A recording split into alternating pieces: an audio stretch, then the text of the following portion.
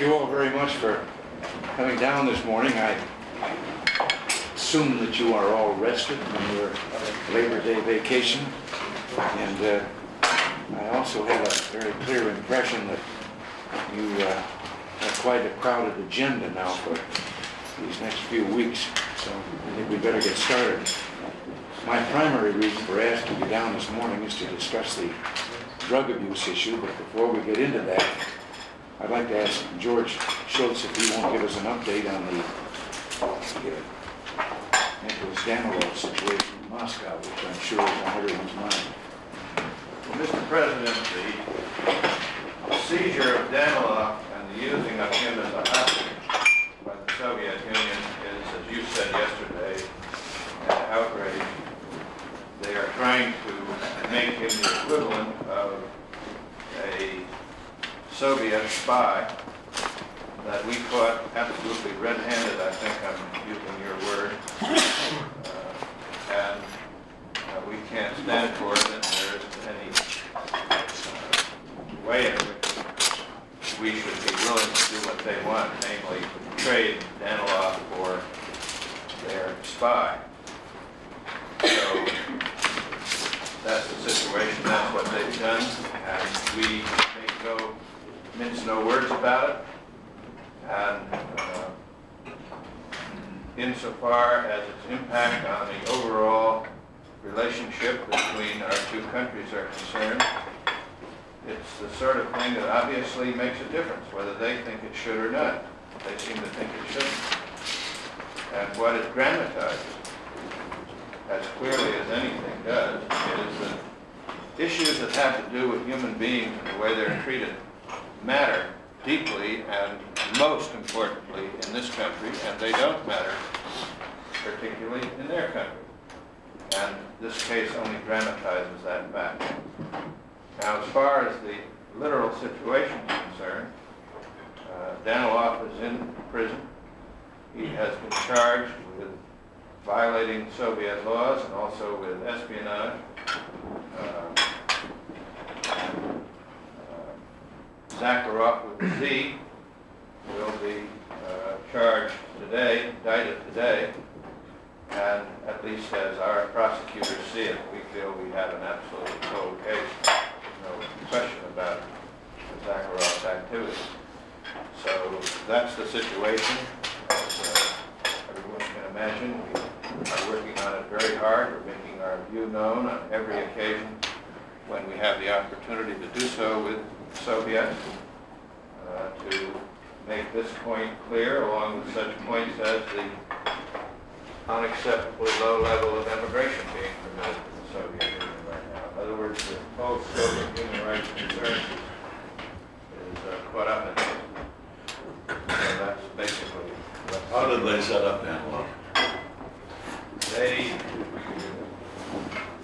had a person. Mr. President. Hi. Good morning. Prime Minister of Portugal. Hello there. Pleasure to meet you. Well, come in here. Members of Congress.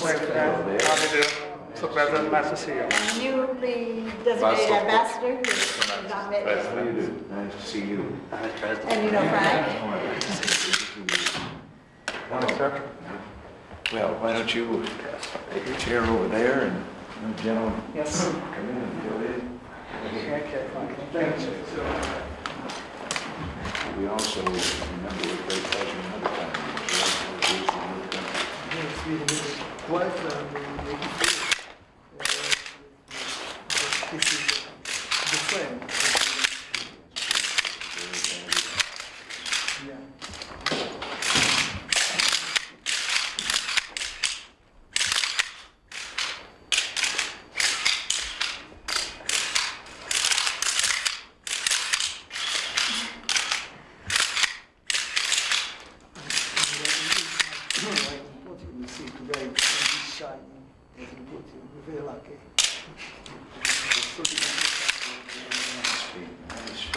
Thank you.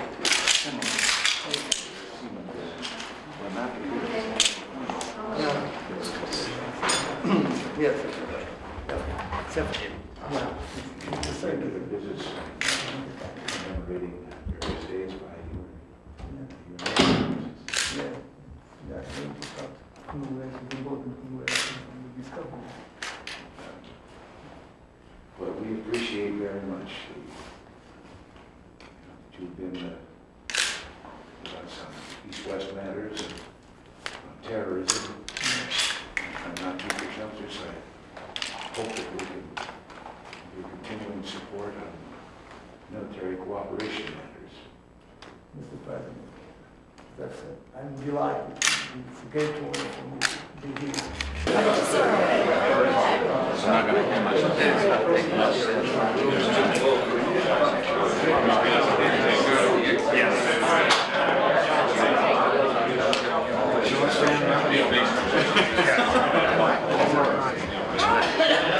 Once you get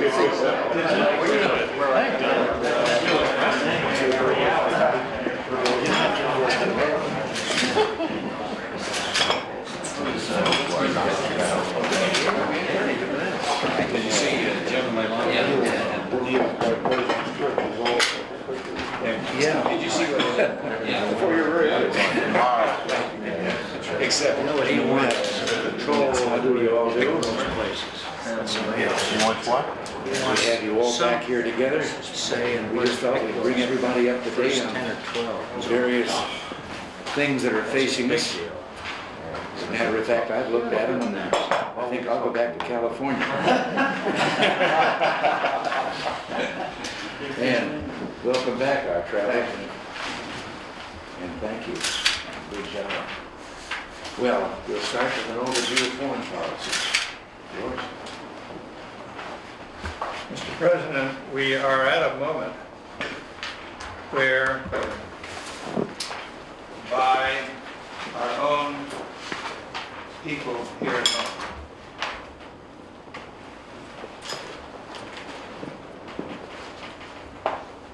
we have right now in this country a virulent spirit of protectionism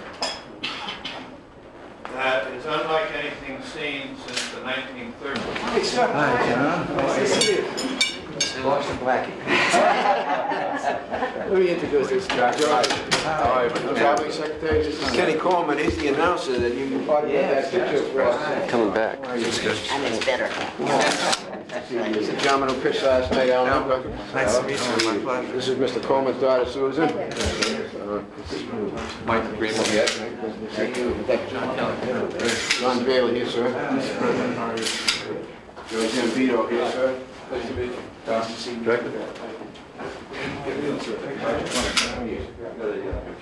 Only strikeout ball for Well, thank you very much. Mr. Bailey has something he'd like to give you too, so we want to make sure that the Angels don't become one of your favorite teams. Mr. O'Neill there and some Thank you very much. Thank you. I've got something for you too. I mean, first we have to know your size. Well, first of all, we have an autographed baseball from the Red Sox. Well, thank you. And now, what size do you need? 7. I'm kind of. 7?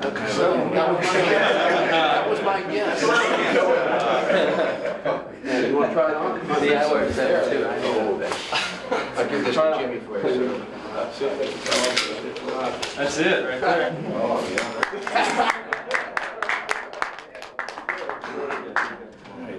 Well, thank you all very much. Okay, yeah. Do you mind the two Texans taking a picture right there? Better watch that. Great. Okay. You want to go on this side? Thanks. Thank you. But now you haven't done me, of course, because I know you're going to be playing. Well, It's gonna be tough pulling for the Angels or the Red Sox, huh? You're not going to answer that question. and you see, I was just going to suggest that if you were too hard on the Angels, I might arrange to have your taxes audited. Now, in view of all of this, I'm tempted to say that I ought to go to the game in Baltimore. because every time I've gone to the game in Baltimore, they've lost. They don't like me Well, we anymore. have Come tonight. Come tonight. Mr. President, a couple balls for us. Very happy to. I also have this for you, sir, in case you ever decide you want to, you know, go back into an easier job sometime. Should I tell them some of the stories and the kinds of things we do in that bracket? We'd like Having, what I did many years ago, I was a sports announcer and broadcast, at that time I was in the Midwest, and I broadcast the Chicago Cubs and Sox home games. Teams didn't have an announcer then. You'll remember, there'd be a half a dozen of you doing the same game. And I remember I was broadcasting a game with the Cubs and the Cardinals tied up 0-0 in the ninth. And it was telegraphic report. I wasn't at the ballpark. And I saw my fellow on the other side of the window there with the headphones on that gets the dot and dash begin to type. So I figured another ball was coming. Dean was on the mound, and so I started in and I said, all right, Dean's comes out of the windup now, here comes the pitch.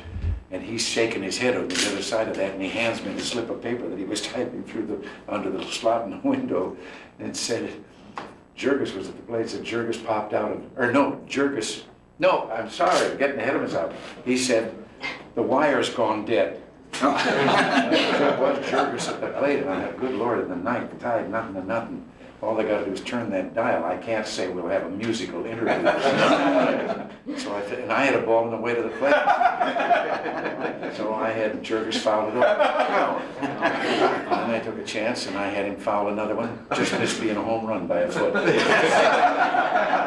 fouled one back to third, and I described the two kids that got in a fight over the ball. Well, this went on till I was setting a world record for somebody standing at the plate, if there was such a thing. And now I'm beginning to sweat, because if I now say something's going on, they'll know I haven't been describing what was really going on. So and all of a sudden Curly sat up and started typing again, and I thought, oh boy, here, fine. So I had another ball come down, had him foul off another one, slipped me the wire, and then I started to giggle. The wire says, Jurgis popped out on the first ball pitch. Oh, that's wonderful. People in the street would stop me for days and say, are there any records on that? Has anyone seen that? Well, Bob Feller has listened to you. He grew up listening to you on the farm in Van Meter, Iowa. Yes, as a matter of fact, I was there broadcasting when he caused that big stir in baseball and was taken on by Cleveland. Mm-hmm. And the big stir at that time was that the protection for the minor league teams. And the Des Moines Demons should have had first call on him, and Cleveland just came in and took him. And oh, yes. The Demons started raising a stink. Yeah. He threw a pretty heavy ball. Feller did. Oh, I should say. Almost as tough as Grover Cleveland Alexander. You know what, I often wondered, if I may, about that picture. When Doris Day was at the Astor Hotel and saw the sign saying Alexander coming in to pitch. Yeah. How did she get from the Astor to Yankee Stadium with Nat Pendleton driving a cab? Well, you were pitching to Missouri, and I mean, there must have been a lot of foul balls there too. There was one very hot. Well, actually, she made the advisor we had on the set for that picture was Amy, his widow. Oh. And she told us, and she tried because of what he told her the night before. When he told her that the only way he was able to do it was when he could look over back at third base and see her over there. You see, the one thing that the studio wouldn't let us put in the picture, they were afraid to use it at that time, how people thought about it. Grover was an epileptic. Oh, I see. And while all that drinking and everything, even the time in Chicago when they picked him up in the gutter, and a judge the next day dressed him down, and what an example he was setting to young people and all that. Grover stood there and took it. Would rather be thought to have been drunk than to have been. He was in the gutter because he'd had an epileptic seizure. Oh. And that was why the long walk, they all commented on how long it took him. He won the first game and he won the 6th game. got the greatest ovation anyone's ever gotten. And then he wanted to be at the park in uniform for the 7th game. And the night before in the hotel, when he looked at her and said, "You must be very tired." And she said, "Tired? You're doing all the pitching." He said, "No, you are." He said, "Every time I feel one of those things coming on, I look over, you give me the strength." Well, the long walk also, when she asked him, because in the cab there, she was getting all the word. She never did get there in time. And when she asked him afterward, why was he so slow in getting out there? You want to know what else was in that picture that they wouldn't let in the picture? He was facing the only other epileptic in baseball. And he said to her, he said, "Why should I hurry? Let him wait."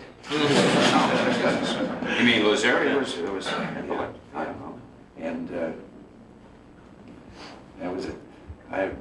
It was great playing him and all the things that she could tell us about it. You know, Many of the major league players were in that picture as extras too. Oh, yes. Yes. Bob Lemon, I know, was in it. Yeah, in fact, Bob Lemon threw the ball for me a few times when long shots out there on the mound. And Pete Metkovich, you remember? Yeah, sure, Red Sox. Can I tell you a story about Pete? Pete, when the day was over, Pete would be doing all the scenes of the picture and taking everybody's part. Very brash, and he'd be up there and he'd be playing actor and so forth. And then, towards the end of the picture, you now and then pick up little things that you may need for fill and so forth. So having seen him that way on the set all the time and the way he acted, the director said to him, "Pete, you get up at the plate." And they set the camera up right out in front of him. He said, "We want one now," and the umpire behind. He said, "We're going to throw a ball and it's a strike." The umpire calls it a strike. And you just do what you do if you thought it was a phony call, that it wasn't a strike and so forth. So expecting Pete to really turn around and storm. Now all of a sudden Pete's up there with a bat and facing the camera. The ball goes by and the umpire says, "Strike one." And Pete says, "Gee, that was no strike." We got to get going. Thank you so much, Mr. One other member of the Nazi team. Jokes to my Ken Martin. Well, Well, nice to see you, sir. Ellie Run. This is Mrs. Rogers here, sir. Jack Rogers up there. Mr. Rogers? There you go. And we're going to wait here. Excuse me. In the middle. Oh, okay. Oh, yeah. I was just going to say, Thank you very much. thank you. Thank you very much. Well, listen, thank you for everything and making me a member of the team. Yes. One last fellow over here. This is Mr. Samway, who is what they call a Red Sox groupie, I believe.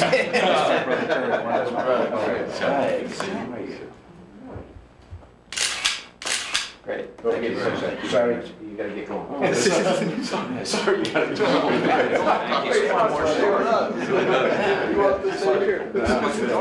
Thank you. Very good job. Thank you very much.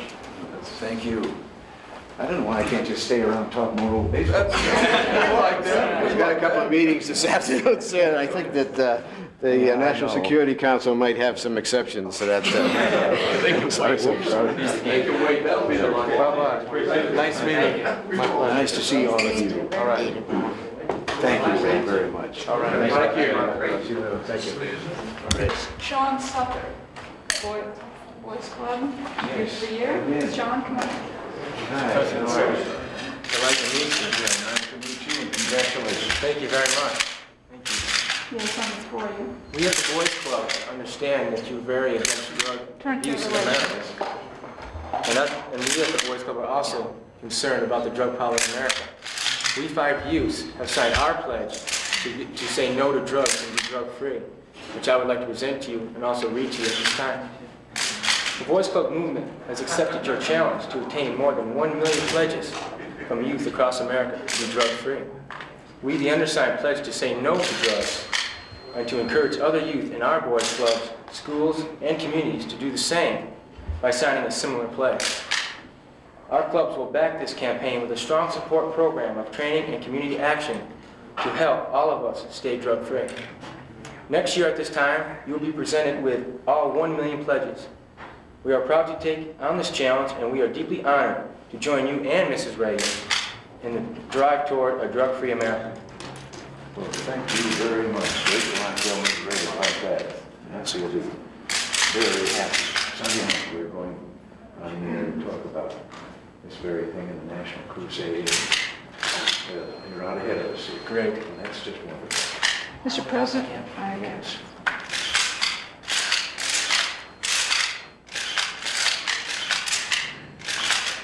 the runners-up would also like to mention, Mr. President. Will Kirsten,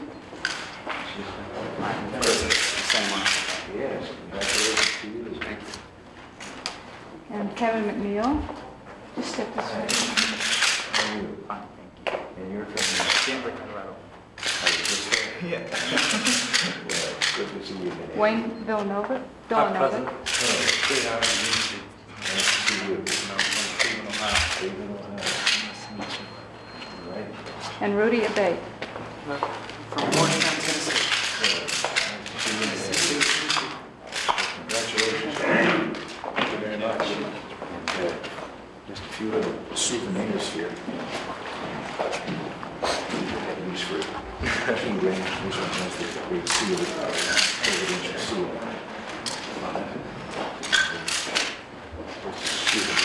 Will, did you want to give us your On behalf of the Boys Clubs of America, we'd like to present this to you. We'd like you to be a part of our team. Honorary chairman.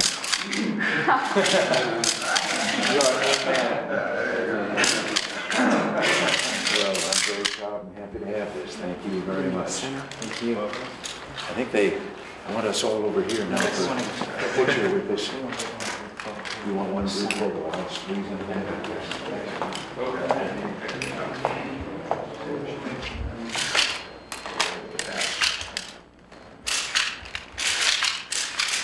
Great.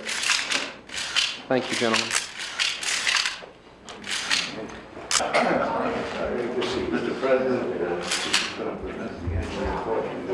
this is one of the ones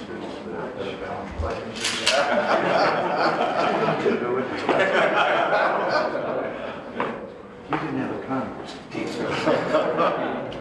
well, that we did. Mr. President, this group is going to help us with this problem.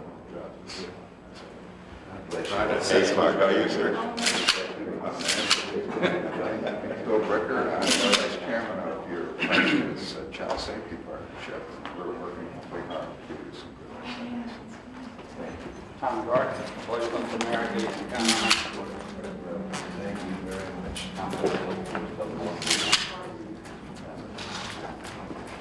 Really appreciate the sports club and dental boots. One way to do this much. Nice to see you. He's President Cavaco. The President, your neighbor from Santa Monica. Good to see you. Okay. Generally from Pennsylvania.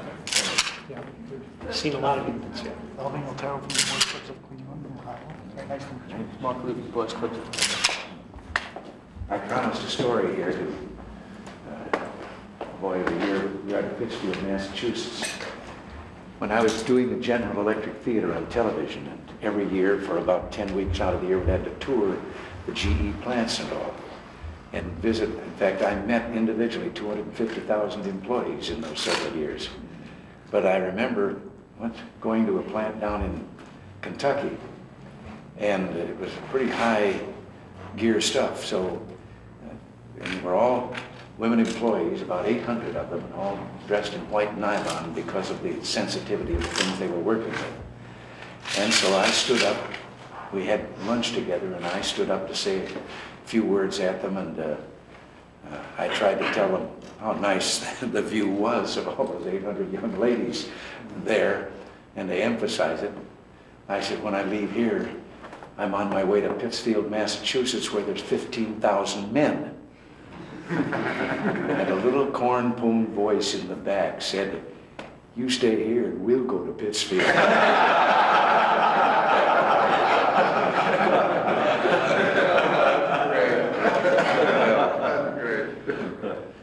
Well, thank you all for coming in. Thank you, sir. Congratulations.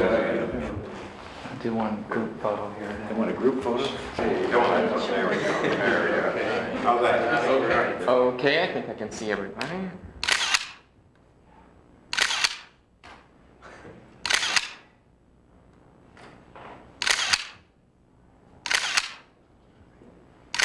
Thank you.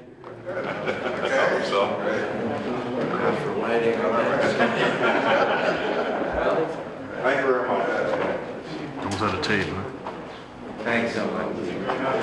Thank you very much.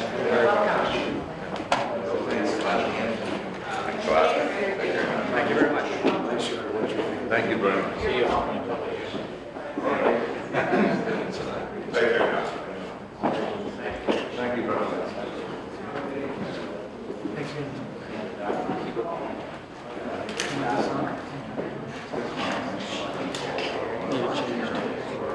Oh, let's just go.